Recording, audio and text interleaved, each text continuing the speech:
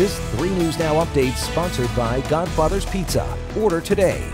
I'm Jennifer Griswold with 3 News Now, and here's a look at what's happening now. This year was the first 4th of July that the new fireworks rules were enforced. And as of July 7th, the Omaha Police Department received more than 1,500 calls for fireworks.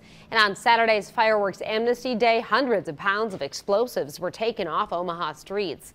Police say they also collected 20 long guns, 6 handguns, 650 pounds of ammunition, and 300 pounds of fireworks.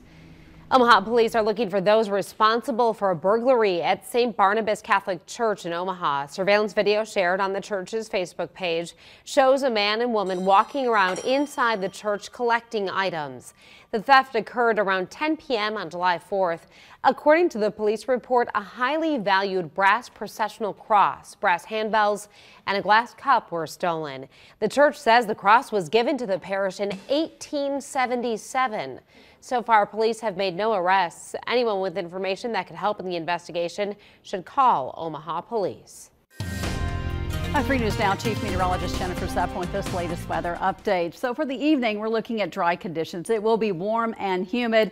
Storm chances will be holding off until after 3 o'clock in the morning. But as that commute gets underway, it is definitely going to be an active one with showers and thunderstorms. Severe weather threat will be on the low side, but be prepared that the commute will be impacted by the rain. 71 degrees is where we'll start your morning off on Tuesday. Very breezy winds, though, for this evening. Really start picking up late, about 15 to 30 miles an hour, and that will continue early in the morning.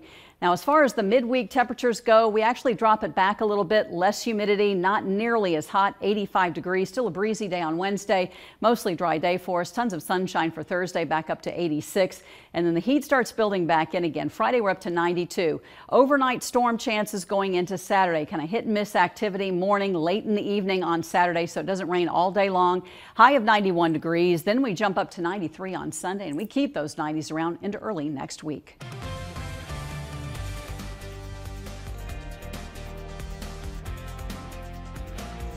Build your own feast at Godfather's Pizza.